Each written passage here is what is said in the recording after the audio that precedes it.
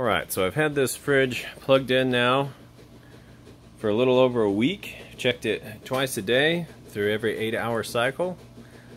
Works great. It's in excellent shape. I still need to wipe it down, but I'm going to show you real quick with my temperature gun that it does in fact work like it's supposed to. And then once I get it all wiped down, I'll show you the inside and everything. But for now, I just want to show you that inside temperature, nice and low, and that's on its second to coldest setting.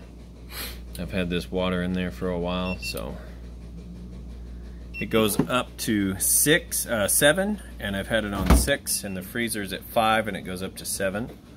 So anywhere I shoot this in here, same consistent temperature, and it's been that same consistent temperature for at least 5 days now. And down here, you can see, very cold. And it's not even on its coldest setting, so also very consistent there. It's got the ice maker in it, and it's got the filtered water right there. So it's kind of cool. Those things don't have to be on the outside if you wanted a fridge without it on the outside. But there you have it. Now you know that it does in fact work like it's supposed to.